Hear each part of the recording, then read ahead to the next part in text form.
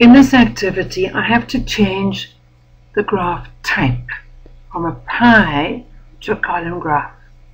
Now I have selected it, and I'm going to try right-clicking. And here it says change chart type. I can do it here. I can change the chart type here to column, or I could go here to Chart Tools, Design, and change it there to column. Okay. Now I need to add some labels to this particular graph. To add labels, I've selected the graph. I'm going to Layout. I need a chart title. Now, chart title, it can be centered overlay, that would be there, or above the chart. I'm going to choose above the chart.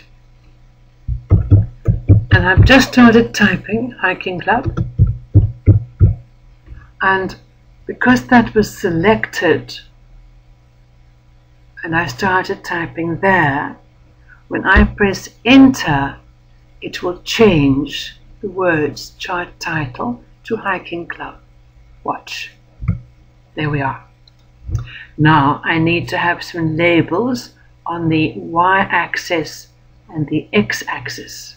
Select the graph, axis titles, horizontal title, that's below. We're going to type in there types of members, types, enter. I want another label. Got to select the graph, select the vertical axis, that's the one at the side. I'm going to rotate it. Number. Type it. Now I can type it here, or I can start typing it there. To select and type here may be easier. There we are. We have our title, that's this one, and we have our axis titles.